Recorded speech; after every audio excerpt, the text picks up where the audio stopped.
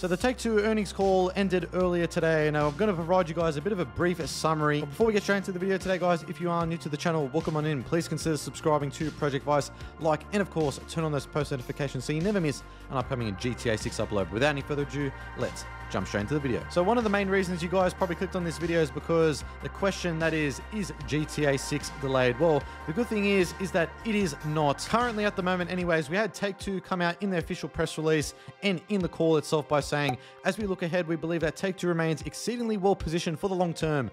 Our vision is clear, our talent is unparalleled, and we have one of the strongest portfolios of owned intellectual property in our industry, with many exciting and new titles coming in fiscal 2026, including Grand Theft Auto 6 in the fall of 2025. And you can see here in the table that they did provide in their press release, as you can see the release date under there, Grand Theft Auto 6 fall of calendar 2025. So it's good to see currently at the moment that the game is set to release next year in the fall of calendar next year. In terms of the release time frame, that's between the months of September to December. So there is no delay as of this moment. There is still potential for a delay to occur in the future, but as of this present moment, as per official word from Take-Two, the game is still set to release within this time frame. There were some other things that they did mention in terms of the fact that they are confident that they will achieve sequential increases and record levels of net bookings in the fiscal years 2026 and 2027, which is expected to be the case considering the fact that GTA 6 will be releasing around that time frame. Obviously, Take-Two will be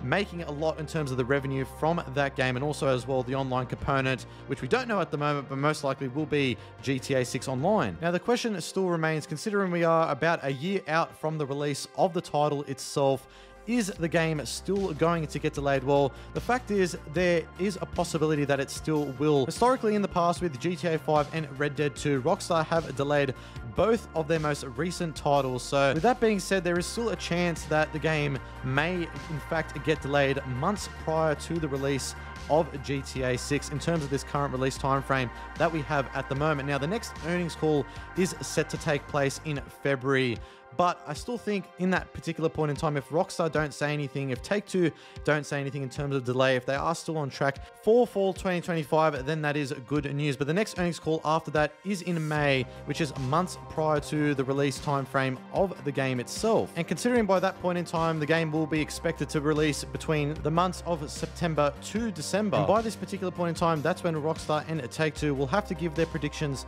for the next fiscal year, and potentially by this point announce a delay. Hopefully not though. By that, guys, that's pretty much about it from the earnings call that we got from today. It was pretty lackluster. A lot of people have been very disappointed from the call that we didn't get anything in relation to GTA 6. Not really any questions from the Q&A portion towards the end of the call where anything was said, but I guess Take-Two are leaving that up to Rockstar Games to announce any new information. But guys, now we need from you down in that comment section below. What do you make of the fact that GTA 6 is still set to release in fall of 2025? Do you think the game is still going to get delayed? I want to make sure to hear from you guys down there.